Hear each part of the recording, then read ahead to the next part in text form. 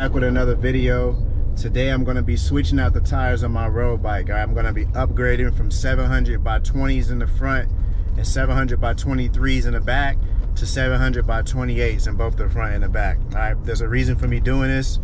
For one, I just had a blowout. I just had a tube blowout, so I'm like, all right, why not use this opportunity to go ahead and upgrade the tire sizes? And additionally, I've been hearing about how, you know, I shouldn't be riding on 700 by 20 and 23s at my weight. Apparently, I've been too heavy for this tire size for a whole year now. And I don't think I've ever had a blowout that may have been directly related to weight. I've had a blowout once last year. I saw exactly how the tire blew. I mean, I ran over this pointy rock. Out of everything that was on the road, I ran over this one little pointy rock, and I was like, you know what? I bet that eventually I'm going to feel myself riding on the rim.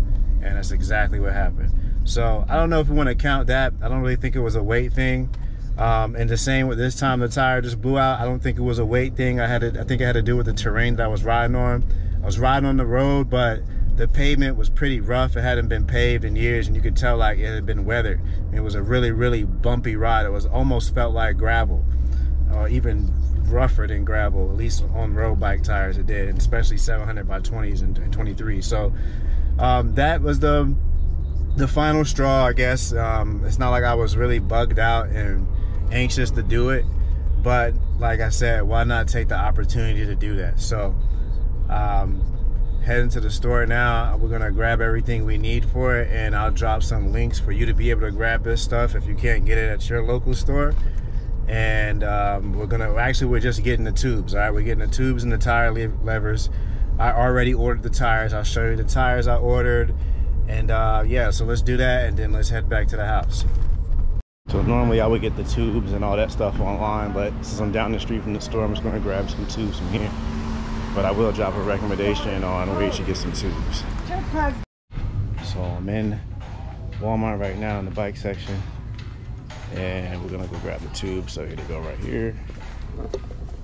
These are the ones right here. That's it. 25 to 32 millimeters. So I'm gonna grab 2 of these. The other thing you want to get, tire levers. So if you don't have some of these already. All right, so these are the tires I got. These Chow Yangs right here. As you can see, they're 700 by 28s. And the instructions said that you should probably leave these out overnight just so they can kind of create form. So I already did that. I had them left out since last night. There's also instructions on the tire of the box. So if you're good at following instructions, you should find replacing tires relatively straightforward. These were comparable to like a higher end brand, and I just figured, you know, why not to give these a shot, and if they don't hold up, then I'll swap them out. So we could also treat this like a product review as well. So let's see how these go after I put them on with the new tubes. We'll take it for a ride, and then I'll explain how it feels, and we'll go from there. The tires right here, you can see, usually look a little funny until they start to take shape, but they're like completely folded up and flat when they're in the box. And when they come out and you leave them out and kind of mold them a little bit, they take shape. They don't look too much different than they did yesterday when I first put them out after making the shape, but you know, it's all about following instructions there. So I did that. Now, depending on what's easier for you, you could either put this on a bike stand, turn it upside down, or just be here in this standing state and you know, just pop this here. See the dropouts. So pop this here, make sure it's loose enough, and just give the bike a little raise. Loosen it, and as you loosen it, it should pop off. So just get up here. Cool. And I can see that it's out. Now I'm just gonna detach the chain. If I can slide this out past the derailleur.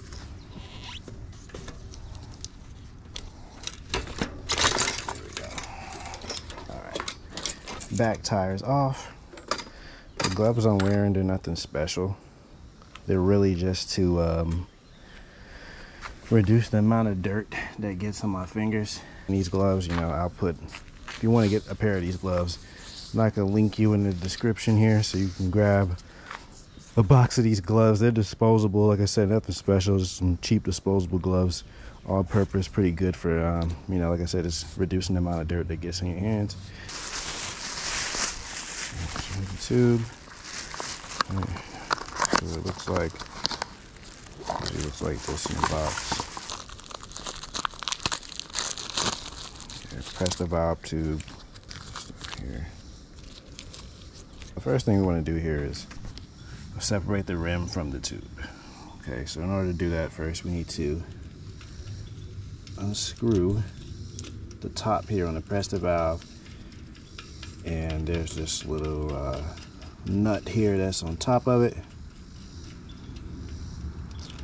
You want to take this off if yours has one, and then this should slide right out. Okay, take this off.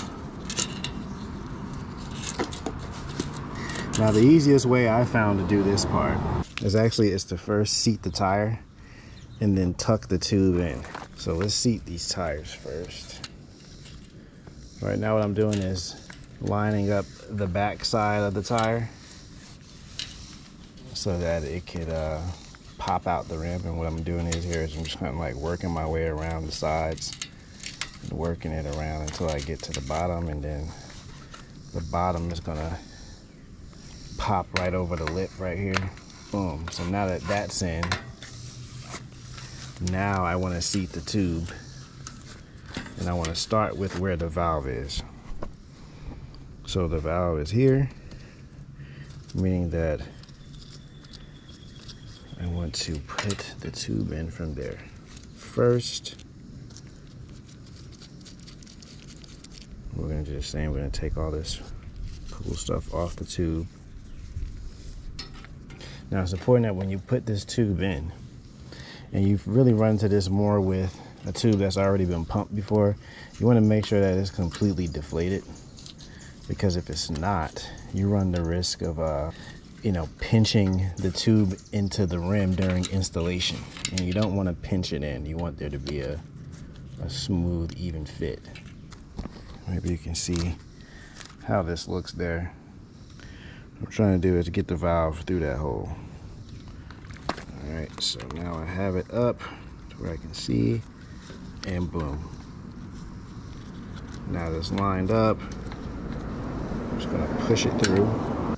This is one of the most important parts to get seated, because if you don't seat this part correctly, your tube could get a pinch flat almost immediately. So now what I'm doing is I'm just tucking this in, tucking the tube in to the tire, just sitting it in there. And what I'm gonna do is I'm gonna work in the lip of the tire and the tube at the same time. All right, so we're starting here, trying to seat it there and slowly work my way around until it's all seated. Take your time with this. Again, you don't want to pinch the tube in there. You want to make sure it's seated properly. Slowly rotate the wheel as you're tucking it in. And again, since this tube has never had air in there, it should be a lot easier. So far, pretty good. Seating nicely. Make sure the tube is in one direction going all the way around. You don't want the tube to be twisted and turned around upside down while you're tucking it in. It should be completely seated on one side throughout the entire tube and rim. Try not to move onto the next section of the tube without ensuring that it's been seated properly. Keep working it in.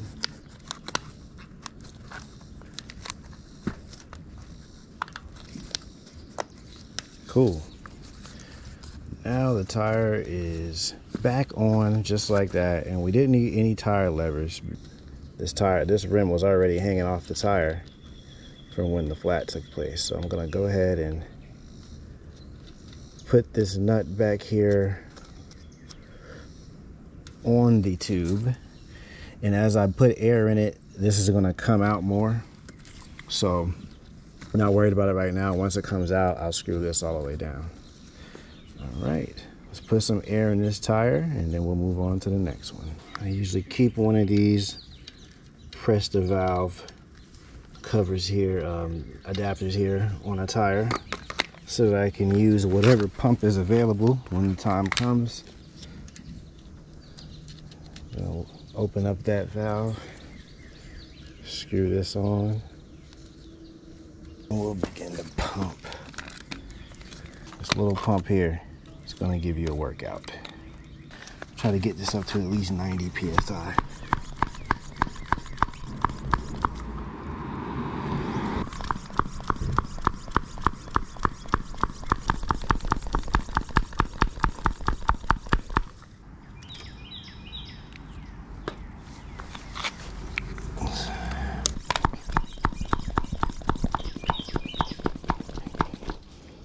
All right, it's right between 100 and 110.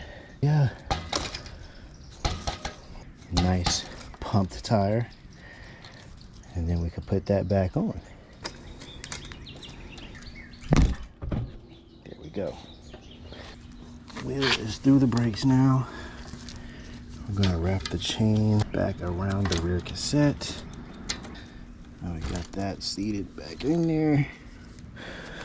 We got the rear wheel reseated. All right, now we're gonna do the front wheel. Same applies. You're not gonna have a bike stand if you catch a flap. Pops out. All right, it's gonna be different with this one since the wheel is already seated. So I'm gonna show you how the tire levers work. Let the air out. All right. What I'm doing now is just loosening it. Now, if you're lucky, you might be able to get this off without even using tire levers. Like what I'm doing now, I'm just tucking my finger in there and pulling it over the rim. All right, and let's see how far I can get by just doing that. And cool, it's off. So I don't need to use the tire levers. What I would have done is put one in here and left it in here where my thumb is, then put another one in there and then work my way around with the other one. But looks like I didn't need to with this one. So it's coming right off with ease, and then we'll just complete the same steps. We'll just do the same thing for this tire.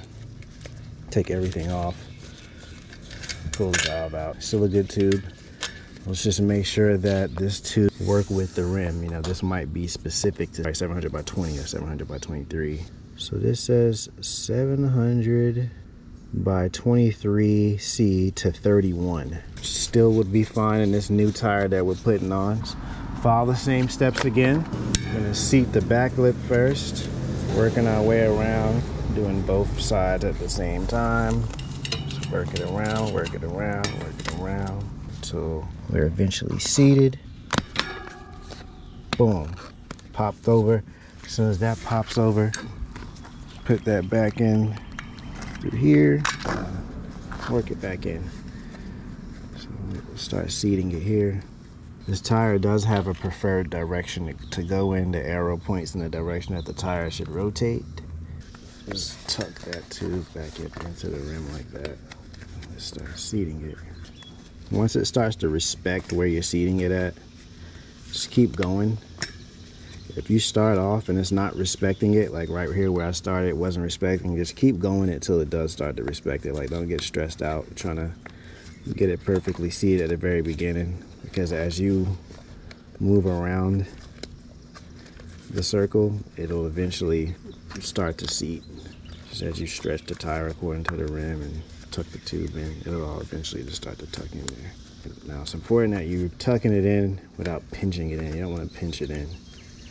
Pinch it in, you might increase the risk of getting a pinch flat. Try to lay it in there as smooth as possible. So you got an example of a tube that has already had air in it and a brand new tube in this video. So hopefully you're able to overcome your situation regardless of, you know, what it is you're going through.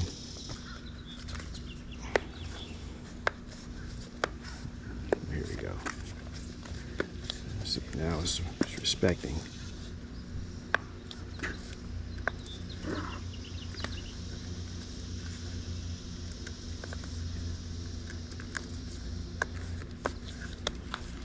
go.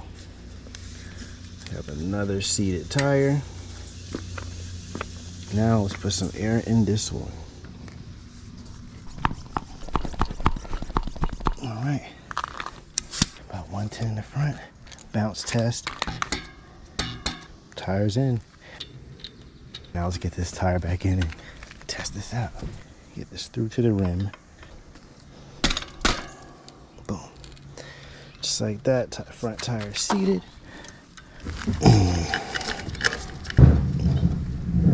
Alright, let's take a look at it. Looks good. So let's grab a helmet and give it a test go. Feels good.